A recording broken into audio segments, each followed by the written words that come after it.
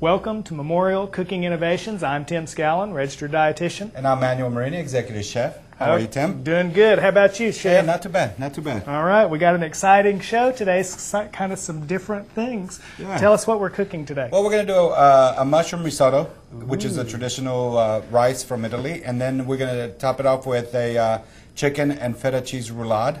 Okay. All right, so that'll be fun. And then we're going to finish it off with some pear flambe. How's that? That sounds really exotic. Okay, so let's get started. So what are we going to start with? The ingredients for the risotto is our arborio rice, which you got me some. Yep.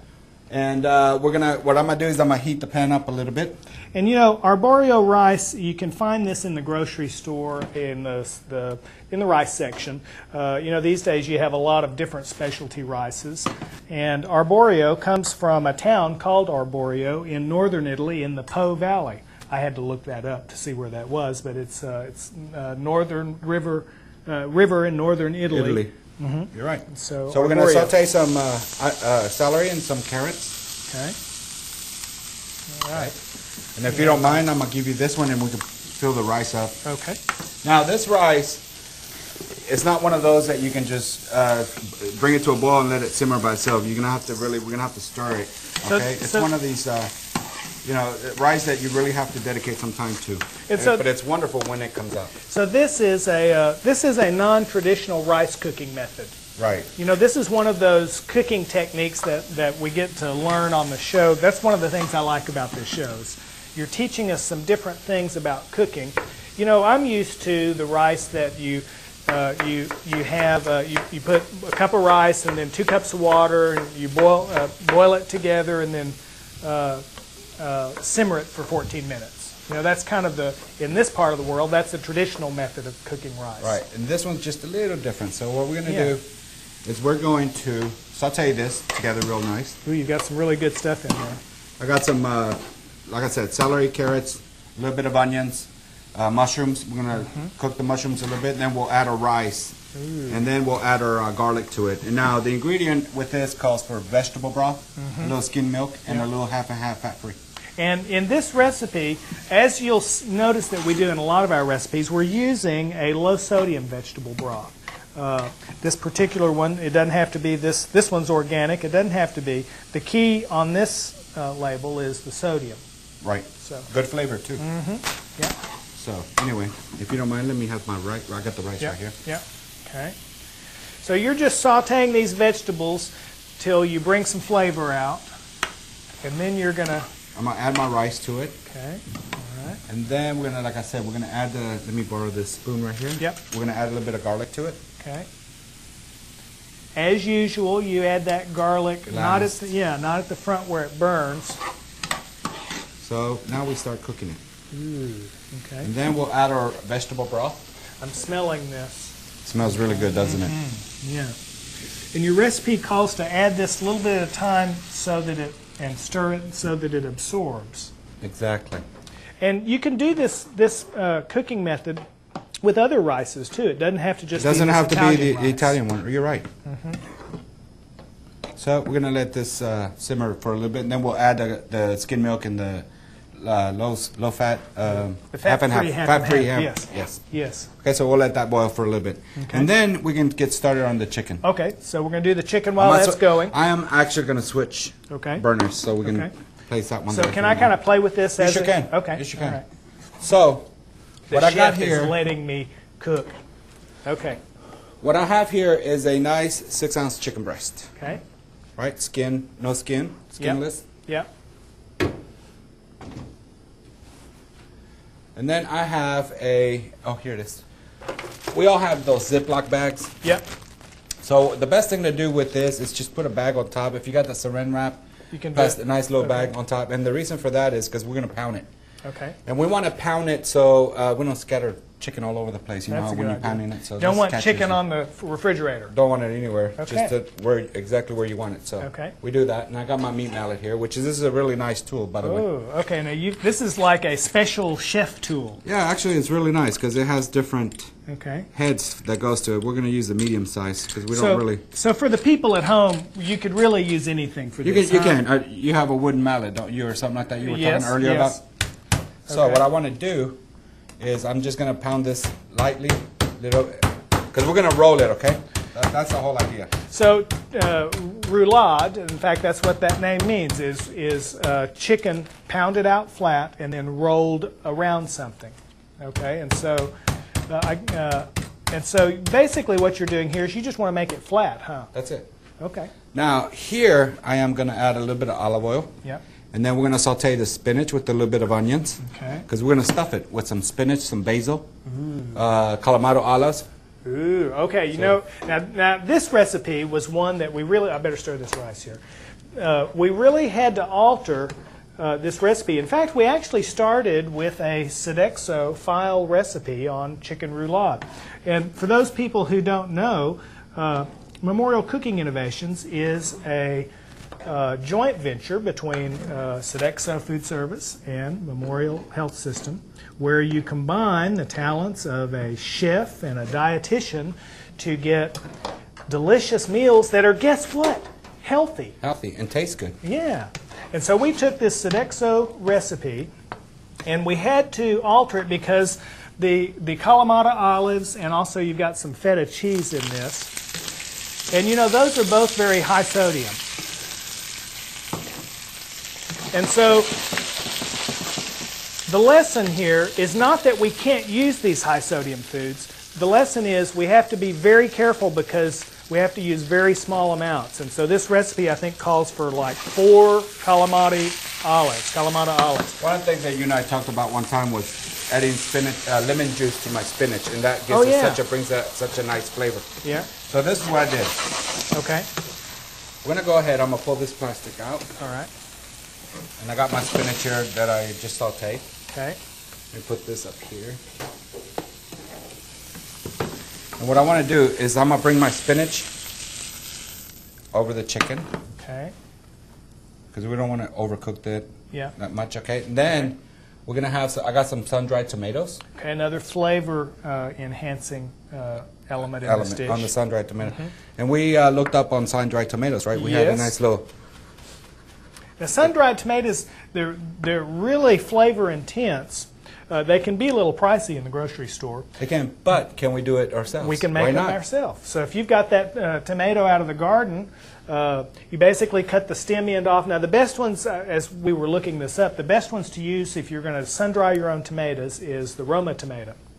And you cut the stem end off, cut him lengthways. You can do it lengthwise or quarter. Yeah. This is probably the right time. Nice and hot outside. Yep. Yep. But now we were looking at the oven method for people around here. Okay. Set your oven on 200, put them in a cookie sheet, and it takes like about 6 to 12 hours on real low, so you got to keep an eye on them. But that's how you sun-dry tomatoes. It's that easy. Yeah. One of the things that we talked about was the Kalamata olives. They're high on sodium. Yep. So how are you going to stretch these to make them go with this recipe? You can buy them already. The Kalamatas you can get, they're available everywhere. Yeah. So what we did, we rinsed them off a little bit just to get some of that sodium off. Okay, so what I'm going to do is I'm just going to slice.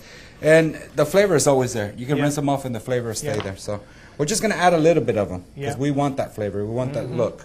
So we're going to do that. And then we're going to add our feta cheese, which is right over here. Yep. Now here again, this is a high sodium food. You have to use a very small amount. We want the flavor. And in the recipe, now you know we're kind of demonstrating here, but in the recipe we're very precise on our measurements. And so these 2 ingredients you don't guess on. You don't take any license with. And then a little bit of that mozzarella. And that way the nutritional at the end is still accurate. Now, if you weren't worried about the sodium, then you could use whatever amount you want. But of course, in our show, the premise is how do we take foods, make them taste good, but they fit our healthy lifestyle guidelines. Good. Okay. So now we're done. Now we're going to roll it. So we want to really overlap the meat. That way everything sits in the middle, just like that. C'est la roulade. Roulade. C'est la roulade. So that looks good. So we're going to... Again, I'm the same pan I had earlier. What I'm going to do, if you don't mind stirring that one, that one's looking good. Yeah.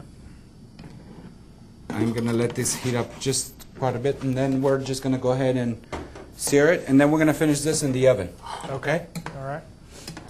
All right. Now, you were talking to me earlier about there are some different ways to do roulade. like in this case, you just basically rolled it up. Rolled it up. Tell me how. Another one would be that we insert toothpicks Okay. to keep it tight. Yeah. Or yeah. we could use butcher string. Oh, and okay. that's probably something that we'll probably do another show on, how to tie. Okay. You know, properly tie it. So Okay. we're just gonna lay this right here tonight so it'll brown nice and neat. Yep. Okay. I can see that this rice is starting to absorb some of the liquid. And we want the nice vegetables and everything there. So this rice is not only absorbing the liquid, it's also absorbing the flavors from these sautéed vegetables that you did. I'm going to flip this one over a little bit. Very carefully. And one thing that we really need to know, we have to have is that pan has to be hot, so it'll sear really good. Okay. And then once we get it all done, we're going to go ahead and insert it in the oven. How's that? Okay. And so I'm when going to you throw this one in the oven. Okay, and so when you sear that, you put the seam side down so it kind of like cook it We together. want to brown the top, and then we roll it, and then finish it in the oven. Okay. Because when it comes out, it'll be nice and golden brown on top. Okay. All right. Good. That's looking good. And this is one of the items that you start first, because by the time the chicken's ready, that rice is ready. It's I 1, see. 2, 3. Okay, there you go. All right? So we don't have to wait for one or the other. They all come up combined together. How's that? You know, I don't know if I told you, but we had Miss, who was it? It was Miss Angela Roberts stopped me and she said, you know, I watched Chef Manny make the light barbecue chicken. How'd she like it? She loved it. She said, you know, I watched him do that and he made it look so easy that even I could do it. You know, you can go on memorialhealth.org and catch any other recipes. Yeah, right? that's right. You can download past recipes. You can view past shows. You can even learn cooking tips like how you did this roulade. Okay. Excellent. I don't know if you can see this or not, but I'm going to tilt that up a little bit. Just see how it's starting to look real creamy. Now you added to this broth and was it the Cream. was it the fat-free half and half? Yeah. Yeah, that's right. And so you end up getting a real creamy rice. And look at the color in that dish, the orange and the green. You know, it's nothing like whenever you're here live, you know, the advantage, and I guess this is the reason to come to the live version of our show. We do a live Memorial Cooking Innovations every third Thursday of each month. And what's good about that is you get to smell the foods. You also get to taste what we're preparing. There's a $5 charge for that. It's nominal just to cover the cost of the food. And of course, you get all these good tips that we're learning. So, and also, you know, not only do you go online to get these recipes, but you can also watch us on YouTube. Memorial Cooking Innovations is on YouTube. Did you know you're on YouTube? No, I didn't know, but you know what? I'm going to look. You're going to have to tell your mama that you're on YouTube now. Wouldn't she be proud of you? My daughter, I'll bet she liked that one. There you go. There you go. Yes, Ooh, the rice is looking good, doesn't it? Yes. Isn't it? I'm getting hungry. We're going to go ahead and we're going to get the sauce for the chicken. Okay. Which we're going to do with a little bit of the onions. All right. I didn't put the onions in the chicken because we're going to add it to the sauce. Okay, so now you know how I like onions. So we're going to do sauté onions. Okay. And also here I got some fennel. All right, And so we talked about this fennel, yes, didn't we? Yeah, So. yeah. Okay, now when Chef Manny, when we were developing this recipe, Chef Manny said, okay, well, I want to add a little fennel to this. And so when you said that, I was thinking, okay, I didn't know what fennel was. I have to admit this on live television. I was thinking dill weed. Don't ask me why. So when you were saying fennel, I couldn't imagine how you were going to cut this julienne. And so now I know, well, fennel is not dillweed. It's something different. It's a nice, it's almost like a celery. It's got a licorice flavor to it, so Yeah. it brings out a nice little flavor to it. Okay. And you got this at Brookshire's, which is one of our sponsors, and we appreciate Brookshire's for And the reason I brought fennel was because I went there the other day and I said, wow, fennel. I haven't seen fennel in a while. Okay. So there you go. all right. So it's nice to know. So once in a while when I don't, you come up with something like that, we should be able to bring it up so people will know what it is. Well, you know, it's actually a good message to cook things in season.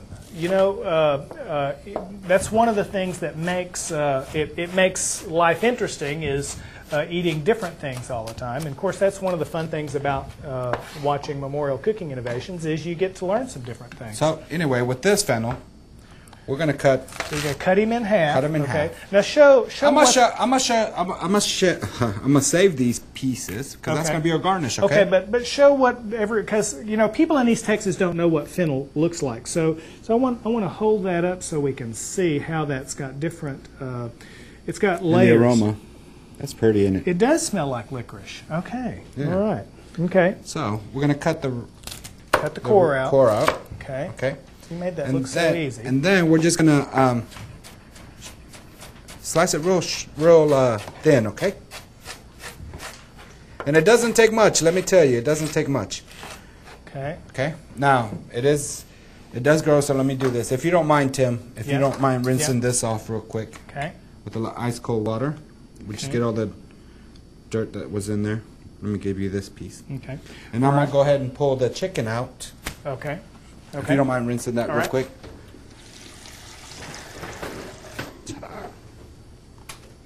Here's our chicken.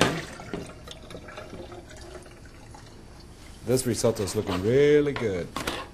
We're going to add a little pinch of salt and pepper, if you don't mind, on this one right here. Just a little bit of pepper. Pinch. Just a pinch. And I have the pepper here, and I have the salt here.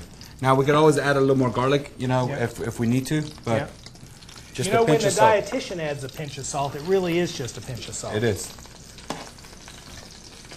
You know, people sometimes ask me how much salt is low sodium, and the answer is it's not salting at the table. It's a pinch in the dish. It's a pinch. We got all those nice vegetables and stuff like that that'll give it the flavor. Now, all right. I'm gonna use the same pan. Okay. Okay, I am gonna add my onions. Okay. Once you go ahead and throw that fennel in there. Okay. We're gonna saute this for a little bit. We're gonna add a little bit of white wine. Okay. Let that brown a little bit, and then. And if you'll choose a dry white wine for this, it'll also make a nice accompaniment to this chicken dish. Yes. So I just got a nice. And it's not about how expensive the wine is because we're all cooking it down. Yep. We just wanting the flavor. So. That's right. And so in this dish here again, if we're cutting back on those olives and that feta cheese, we can use things like wine. A little cream because we're gonna make the sauce out of it, and finish it off with a little unsalted butter to add that flavor back in. So we're gonna saute this. We're gonna let this reduce for a little bit, okay? Okay. Okay, so Chef Manny, how do I know when this rice is done? Well, always have a little teaspoon. Okay. You know, and it doesn't hurt to go ahead and taste it because you, like I said, this is where you want the rice to be nice and creamy. Yeah. And it's almost there. And soft. And soft. Okay. And then to top it off, we're gonna add a little Parmesan cheese. That's again, that's why we didn't add salt to it. Okay. Parmesan has some salt in it, so we want to flavor that. Okay. Now, same thing here with my my sauce here. We want to reduce how much do we reduce, or what is reduced?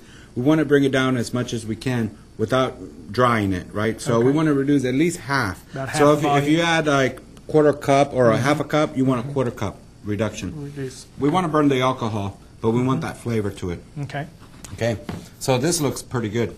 All right. So here we're going to add that half and half. We're just going to add a very little. And this is a fat-free half and half that we also got at Brookshire's. Let's show them that product, Manny. You know, it's half and half, but it's made with a fat-free. So here again, we're saving some calories on that. All right, and some saturated fat. That looks good, huh? Yeah. So why don't you just go ahead and pull it to the side? Okay. And then you know what? I'm gonna grab this pan, Tim, if you don't mind. I'm gonna put this pan right over here so we can start getting hot for our flambe. How's that? Ooh, okay, flambe. So look at our sauce. Our sauce is looking pretty good, Ooh, right? It looks beautiful. Okay, so if you don't mind, hand me a little bit of that salt-free butter. Okay. We're just gonna add a little bit, okay? Yeah. And that's just to smooth out the sauce. Just a little bit of butter. Okay. Go ahead and keep that. And it'll also help thicken up. Okay. So the butter's almost there. So what I want to do is I'm gonna pull this chicken from the plate, and I'm gonna take this plate with me. Okay. And if you don't mind, let's putting rice on that. Okay. So So we're going to do just like a bed of rice. Then I'll slice this chicken. And your recipe says cut on a bias. Now a lot of people, Manny, don't know bias, so tell us what that means. Really, it's cut it at an angle. Okay, so cut it at an angle. How's this look? That's beautiful. Okay. And let me put this chicken right there. Ooh, that is beautiful. Isn't that nice? It's We're going to gorgeous. save this one for us. Okay. And then let me get the sauce. If you don't mind, let me get the spoon right Yep. here. And then we're going to sauce it up. And that fennel is going to add a real interesting flavor. And then we're going to top it off with a little Parmesan cheese. You know, I bet this is going to be so different and delicious. And I got fresh Parmesan, by the way. Just to flavor it. It's better. It's actually lower in sodium than the shaker kind. Oh, Okay. good. If you want to put it right there. Okay. So we're done with this part, huh? All right, We'll save so- this because this will be our dinner. Yep, yep. So for dessert, we're having a pear flambe a la mode. Ooh. And especially for this occasion, because you wanted to use fresh squeezed orange juice, I brought a family heirloom, which is Kathy's great-grandmother Ludy's juicer. You know all these fancy gadgets we have these days? This is the most efficient way to juice an orange or a lemon. You know, it gets all the juice, and then you just pour it right where you need it. So that's what we're going to do. Yeah. If you don't mind, can you pass me the butter, Tim? Yep. We're going to start off with the butter. Okay. We're going to add a little butter. We just want to melt it because we're going to saute the canned pears. Now we can use fresh pears. Yep. All right. And one of the So fresh or canned you Fresh can or use for canned. this. Today we're doing the can. Okay. Okay. And then I got you some oranges there. If you Okay, don't so mind. I could start juicing. Yes. All right. And how much juice did we want? You know, I want to show people how easy this is because, you know, if you've never used one of these, it's an amazing tool. What's good about this is it gets all the juice out. Get a little bit of pulp, which is good. Look at that. See how that works? Okay, let's do another one. That was so much fun, I'm going to do another one. About how much juice do you want on this? I'd say about maybe 4 halves. Okay. 2 oranges. Okay. And we'll keep the pulp too. Yeah, I think our recipe calls for something like a quarter cup or something, yeah. So you don't have to use fresh squeezed, it's just... And it doesn't hurt to add a little more extra orange juice, right? It's always Yeah. good for you. Yeah, that's right. Now I got my pears right here. Okay. We're really gonna saute these pears very lightly. Don't want to overcook them. Don't want to overcook them. Now- They're canned. Now if they're fresh, you still don't want to overcook them. Yeah, but they'll take a little more cooking if they're fresh than if they're canned. Okay, let me take that. Okay. And then here we have a little bit of cinnamon Okay. and a little bit of brown sugar, which we'll need in a minute. So we want to just kind of really heat these up a little bit. You know, cinnamon has a lot of health properties that I didn't know about, but it's one of the oldest spices, in fact, and very strong antioxidant, anti-inflammatory, antibacterial. Cinnamon. Okay. If you don't mind, I'm going to grab this right here. Okay. And I'm going to add a little bit of brown sugar because we want to caramelize. Yeah. Okay, so we'll mix that in. Okay. And really, this dessert really takes I don't know, maybe 5 minutes, less than 5 minutes. Well, yeah, you're throwing it together in no time. And that's even with fresh squeezed juice. Fresh squeeze. So we're going to saute that now. Now, you used the term caramelize, and some people may not know what that means, but basically it's just browning the sugar. Melting the sugar. Really. Yeah, there you go. It kind of caramelizes that. So melting it in a fat. Yeah, exactly. Okay. Because that's another thing that's going to be our base. It'll help us thicken our juice right here with all the sugar. So, nice color. Beautiful. Now we have a little bit of Grand Marnier. Yeah, did you add the cinnamon yet? No, we're going to add it last. Okay, all right. Okay. Just got to keep you honest here. Yeah. Okay. We're going to add a little bit. Now, on an open flame, remember we did this one time. Yes. In an open flame, pull away. Yeah. Because there's a lot of alcohol You in don't there. want to singe my beard. No. I hate it when that happens. Okay. So, we don't have a flame here, but we are going to pull away just in case. Yeah. Because it does get real hot. Okay, so we want to... And you didn't use much there. No, just a little. Yeah. This is an orange liqueur. Yeah. Okay. Grand Marnier. Okay. So, and then we'll do the a little bit of brandy. Okay. Again, we'll reduce it down to... Smells wonderful. It does, doesn't it? We'll use a little bit of brandy. Again, take it away from the fire. Add a little brandy. And you really want to flame that up. Okay, put it back in the fire. Let the alcohol burn fast. Or you could use a lighter or something just to flame. Just to flame. Yeah. Okay. So if you really want to impress your guests, we're not going to flame it here because we won't be able to see it either. But if you want to impress your guests at the table, you could pour your brandy, carry it to the table, flame it, Flame it on the table. And then after the flame burns out, then you know that it's. We'll do the cinnamon. Okay. And usually the trick to this was that when we flame it, we add the cinnamon and it sparks all over the place. So it's a really nice little vision to it. That's a neat idea. Okay. I'm gonna have to try that with when I want to impress my friends. There you go. So now we're good. Okay. All right. That smells good, doesn't it? Yeah. That's you ready good. for that orange juice? Yep. Let's just pour the orange juice. This is so and reduce it down. aromatic. We're just gonna do that. Beautiful. Now, Okay. if you don't like the pulp, we're gonna cook it off. You can just strain it and just do that. But you know that pulp is extra fiber. That's excellent. You know how dietitians are. They love that fiber. I love that fiber. And since this is an a la mode, of course, you all know that a la mode means with ice cream. And in this case, we picked a sugar-free, fat-free ice cream. Got this at Brookshire's. And that's a vanilla. Yeah. Here you go. Good. I think this one's going to be one for me and one for you. Huh? Okay. Good. This is going to be so good. So. All right. Got your ice cream good and hard. That's what you want for an a la mode like this. Yes. You're going to combine hot and cold. Now, this particular dessert, you want to really make this right before you serve it. So you have your guests over, you've had dinner, and then you say, I'm going to prepare a very special dessert for you. We didn't do this ahead. Throw this together. This is it right here. In minutes, and then good hard ice cream right out of the freezer. Okay. Actually, you could scoop them and put the little cups in the freezer too. That's true. Nice too. That's true. You could have that part done again. Yeah. That's a good idea.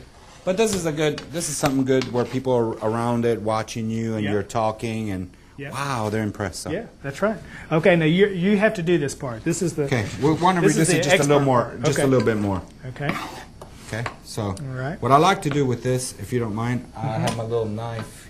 I had my little knife. Like this one? Yeah, let me have that one. Okay. I just want to cut these pears in half. Oh, okay. For presentation. For presentation. All right. You know, you always know when there's a chef in the house. So we'll, you know, some of us just cook, but some of us create art. Okay, we'll do that. Like. Then we'll just grab this. Let me put that one down. Yeah. We'll grab the pear. Ooh. That's so good. Look, smell that. Yes. It smells wonderful. Smells the orange. We're going to be a little greedy, me and you. How about that? All right. I have plenty of this. There's so many. There's so many good things that we could do with this. I'm gonna go ahead and just a touch. Okay. Again, this is one of those desserts that we have to eat right then and there because it will melt. Yes. So let's just put it right here. So maybe I should eat this right now. I think you should because there's no reason in letting this not be good. Okay, so.